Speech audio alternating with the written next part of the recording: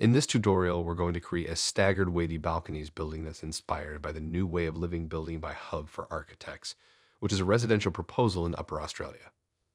Throughout the video, I'll be sharing some techniques on how to create those beautiful wavy shapes and strips. You'll learn how to control the number of floors and strip count, as well as the size of the balconies. Without further ado, let's get started. We need to create a base curve. You can choose any shape you want, but for this example, I'm going to use a rectangle shape. To create the rectangle, we'll use the rectangle component and specify the x and y distances. I'm going to use the construct domain component to set the distances. Since we want the rectangle to be placed at the center, we'll set the start and end domains to be opposite, which means we'll use negative of the starting domain. After that, I will copy and apply the same process for the y distances. To get a smooth round shape, I will set the radius to around 1000 centimeter. It's important to keep in mind that the size of the rectangle is actually twice the x and y domain inputs, since we set them to be negative to positive. The next step is to create the wavy shape. To do this, we'll divide the base curve into equally distributed points and move them in the normal direction to the curve in a wavy shape. First, we can use the divide curve component to divide the curve. By connecting the rectangle to the curve and setting the number of divisions using the count input, we can get division points and tangent vectors. These will help us move the points in the normal direction. Next, we'll use the move component to move these points. To move the points in the normal direction, we'll need to create a normal vector that is perpendicular to the curve. This can be done by taking the cross product of the tangent vector and the z vector. By controlling the z factor, we can adjust the magnitude of the normal vector and make it oscillate, creating a wave-like effect. To do this, we need to set specific vector values for each point. The first step is to generate a set of equally distributed numbers using the range component. The count must be similar to how much point we have, so I use the point count. Next, we'll set the domain based on pi. This will allow us easily determine how much cycle we have. For example, if we want 12 cycles, we need to set the domain from 0 to 24, because one cycle is equal to 2 pi. We can then multiply this domain by 2 and connect it to our working domain.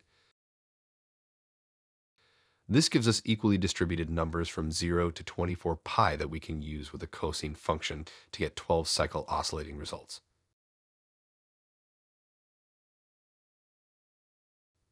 To see what we've done so far, we can connect the output to the quick graph component. In this example, we're setting our count to 12. This means that if we count from one peak to another peak, we get exactly 12 cycles. Now that we have the cosine results, which are between -1 and 1, we need to remap them to a new domain so that we can use them effectively. To do this, I'll use my previously adjusted remapping setup from the BrickBox plugin. You can watch this and other useful plugins in the card section.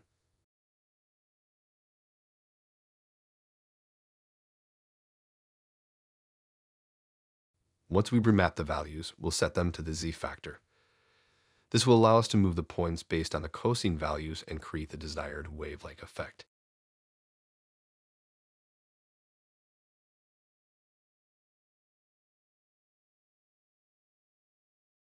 The next step is to create line connections from these oscillating points to their average center.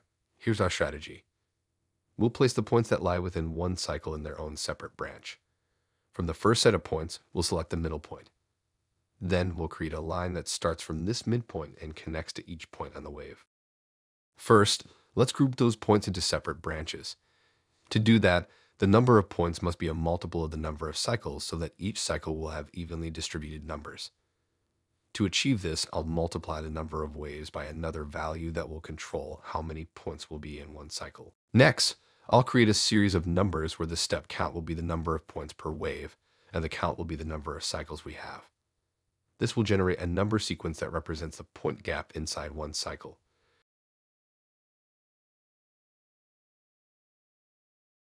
To create domains based on these numbers, I'll use the consecutive domain component and set the additive to false.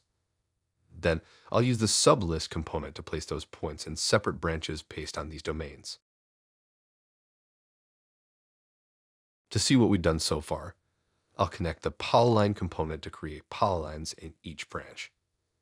However, we'll notice that the last cycle is missing. This is because the number of cycles is greater by 1 from the division result. To fix this, I'll add the expression x plus 1 to account for the missing cycle. If we take a look at the last result, we'll notice that the points overlap at the end and create gap. This is because the range component generates one more result than we set for each division point.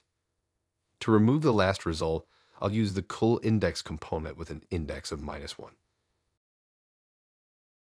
If we bake and see each polyline, we'll see that they're made out of each cycle separately. To reverse the wave, I'll reverse the remapping domain. Using the previously created sublist component, I'll partition the unmodified points into similar domains. From this list, I'll select the midpoint using the list item component. The index will be based on the number of points in each branch, which will divide by 2 using the expression x over 2 and set to index values. Finally, we can create lines from each midpoint to those oscillating points.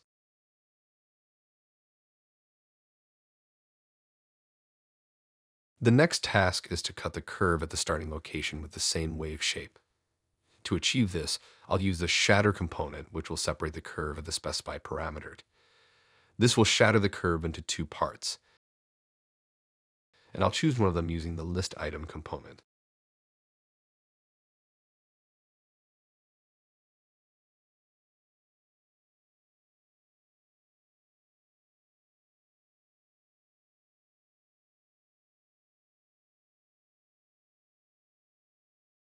Next, we'll divide those curves into equally distributed points and move them in as direction to create this shape. To move these points, I'll use the move component with a vector in the z direction. For the z factor, we'll create a graph mapper setup. To do this, I'll use the previously set up graph mapper from the brick box.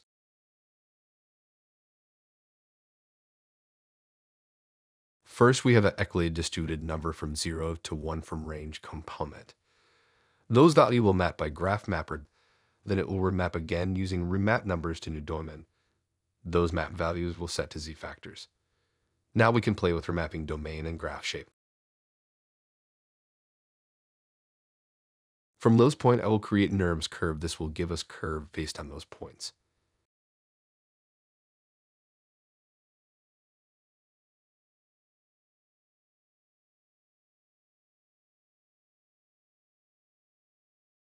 The next step is to create those wavy edges.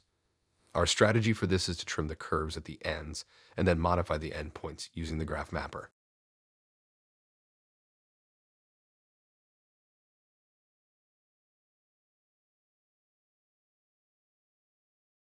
To trim the curve at the end, we'll use the extend curve component. To trim it inward, we'll use a negative component instead of extending it.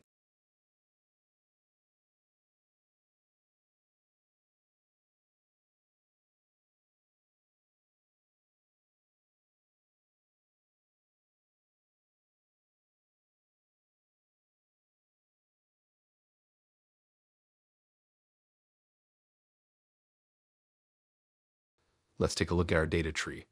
The points are placed in their own separate branch, but we need to place the points that are in a similar cycle in one branch. So we need to trim those 2 levels. To do this, we'll use the trim tree component with a level of 2. Here we have 35 points in each branch, which we can modify based on a single graph mapper. In other words, these 35 values will follow the same graph mapper. Next, we can move these points in the z direction and use the graph mapper setup we previously adjusted in the brick box to modify the shape. The values obtained from this setup will be used as z factors. We currently have 11 values from the range component, but we need to match them to the point count, which is 35. To do so, we need to go back to the start and determine the point count per wave. In this case, we set it to 34, which can generate 35 equally distributed numbers in the range component. We can then connect this directly to the step of the range component.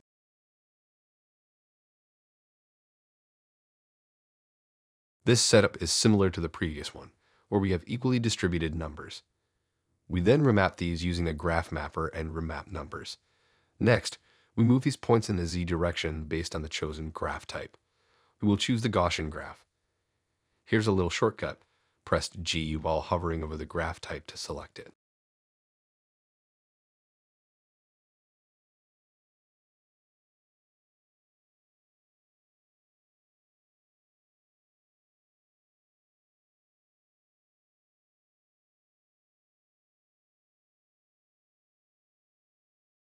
Our goal is to create a polyline that connects points in this manner. To achieve this, we need one more set of points where the endpoint of each polyline is at the same height. To accomplish this, I will move the previous set of points in the z direction using constant z vectors.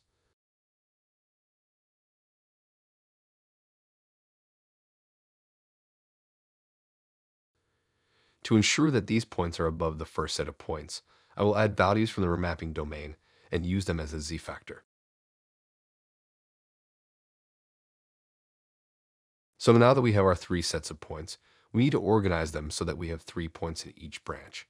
To do this, we can use the merge component and match the data structure using graph and simplify.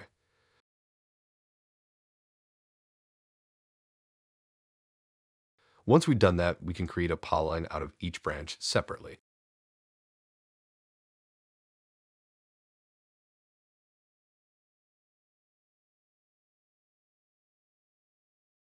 The next step is to create a surface from each cycle. However, we cannot simply connect the curves to the loft component because the current data structure has one item in the last branch and 35 branches in level B, which is not compatible. To resolve this issue, we can use the flip last component to flip the data structure. Alternatively, we can trim the last branch, but this may not work if there are more than 2 items.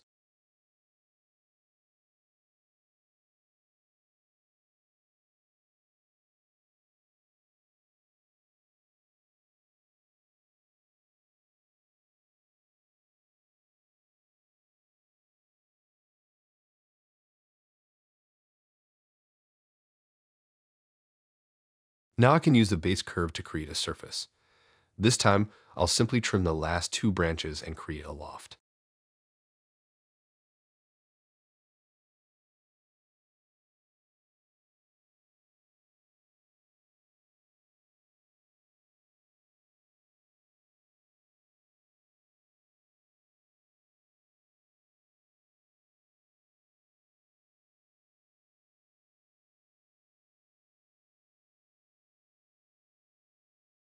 Alright, it's time to give thickness to each curve. So I will merge and join those curves. To make sure that the corresponding curves are in the same branch, we'll graph and simplify both inputs.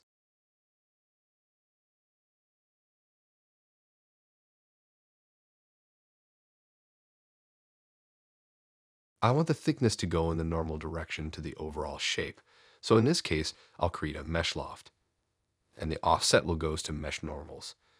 But before that, I need to trim the last 2 branches, so the lofting will occur in each column separately.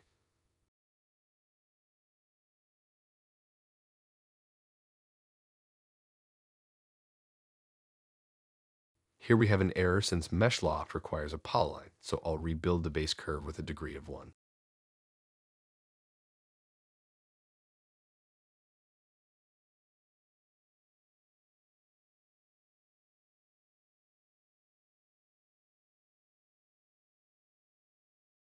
To avoid any potential issues in the future, I'm going to unify this mesh. Next, I'll offset the mesh using the Weaver Bird's offset mesh component.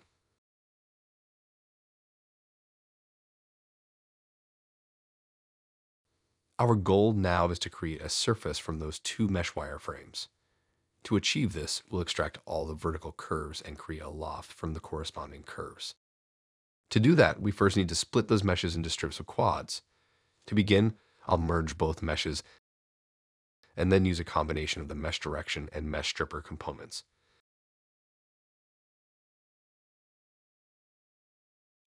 This will generate mesh strips from which we can extract the mesh edges. By doing this, we can easily separate the horizontal and vertical wireframes. Just keep in mind that this method only works if all the mesh faces are quads and have no poles.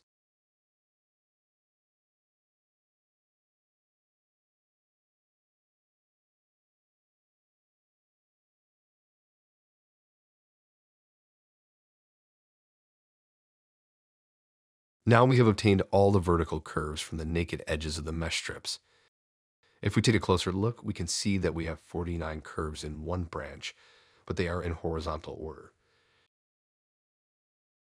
To join these segments, we need to turn them into a vertical order. So I'll use the flip last component to flip the last branch and change the order to vertical. Once I've done that, I can join those curves together. After joining those curves, I'll trim them back, which will give me 49 curves in one branch. Once again, I'll use the flip last component.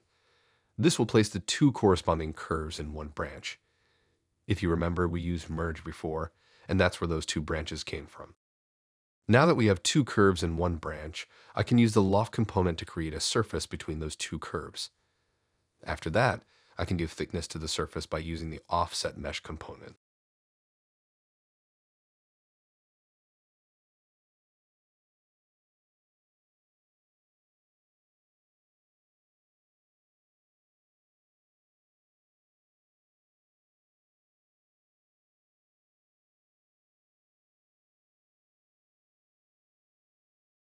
All right, now we're coming down to the wire here. I want to take you through everything I do offline in rapid fire. So let's talk about the first step to create a staggered effect in the balconies. What I did was use a linear array component to array the base curve in its direction. But the issue was that the seams of each curve were straight and aligned, which would create overlapping balconies. So I needed to select the curves based on pattern 0 and 1. I used a dispatch component to split them into two lists. Then I shifted the seams using the seam component, which resulted in a zigzag orientation. Now, if we apply the previous cosine graph to the curves, the wave pattern will follow the staggered effect. Let's take a closer look at those strips. As you can see, it pinched down to a small area, which can cause them to overlap. To fix this, I selected the curves based on their patterns and separated the odd and even branches using the split tree component. Next, I trimmed the curves based on the distance they were from the base curve. This reduced the number of strips in the overlapping area, but when we trim the curves, the control points differ. That's where the next step came in. I matched the control points and applied the previous loft and thickness setup to create a smoother and more consistent look. That's it for this tutorial. If you want the final Grasshopper script, you can get it on my Patreon page. By doing so, you'll be supporting me to create more quality tutorials. Thank you for watching, and I'll see you in the next one.